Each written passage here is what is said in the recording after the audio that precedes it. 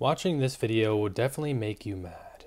The streamer in this video was driving while on her phone and stated that there was a lot of stray dogs on the road that she was driving on.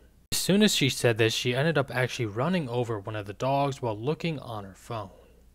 I mean, this is just absolutely ridiculous. If you can't stay off your phone while driving, then you probably shouldn't be driving in the first place.